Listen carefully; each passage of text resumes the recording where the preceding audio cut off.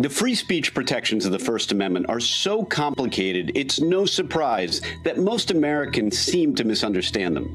Free speech is anything but absolute. In fact, it only prevents the government from intruding on speech. The First Amendment gives a person no right whatsoever to say whatever they want on a private company's platform.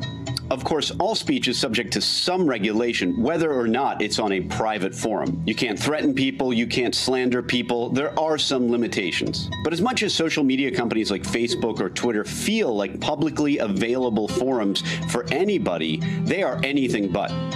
These social media companies are privately owned. They're not owned by the government. So the First Amendment doesn't even apply to them. For example, a private bar or restaurant can kick out just about anybody for any reason, whether they're not wearing a shirt or they're too intoxicated.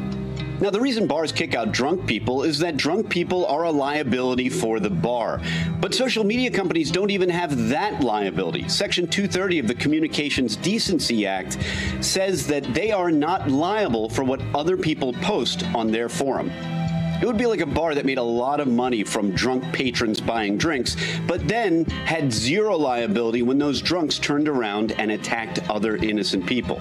There is a developing philosophical debate that a social media company or an internet service provider may become so important to speech that they are a kind of public forum. In the future, there may be legislation saying that Facebook or Twitter or whatever comes after those things is a kind of public forum, and it may even be regulated by the government. Perhaps Section 230 will be replaced by laws that allow for liability for internet service providers or social media companies for what is said on their forum. First Amendment law is constantly evolving because the way we speak is constantly evolving, and the forum in which we speak evolves as well. It may seem unfair that a web hosting service would summarily dump a company's website because they don't like the company's speech.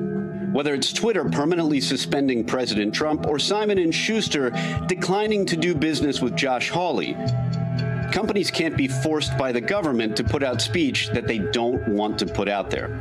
In fact, even if a person is completely denied access to speaking on the internet, nothing prevents that person from opening their window and shouting out onto a crowded street. Ultimately, the First Amendment only limits government action. It gives a private person no right to say whatever they want in a private forum. Hey, NBC News viewers, thanks for checking out our YouTube channel. Subscribe by clicking on that button down here and click on any of the videos over here to watch the latest interviews, show highlights, and digital exclusives. Thanks for watching.